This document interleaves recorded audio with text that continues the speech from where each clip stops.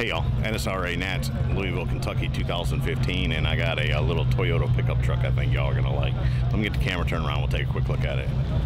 I have no idea what year it is, but it's slammed to the ground and it's got an LS motor in it, which makes it qualifies. You know, rough stuff, but that's the way it's supposed to be. That's the look they're going for, I'm guessing. It's a Stout 1900. Now it's a 5.7 Corvette motor. Thrown on the ground.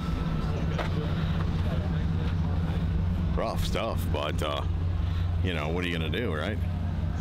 That's what they want. That's what it looks like.